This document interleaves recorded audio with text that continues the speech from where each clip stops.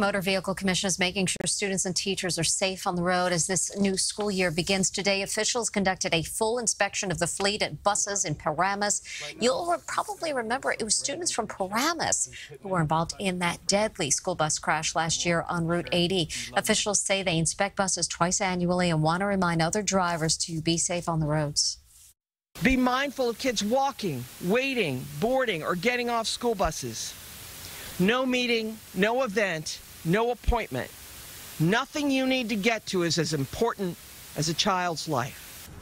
After last year's crash, Governor Murphy passed legislation requiring 3-point seatbelts on all new buses, additional medical exams for drivers over the age of 70, and more safety education. Well, officials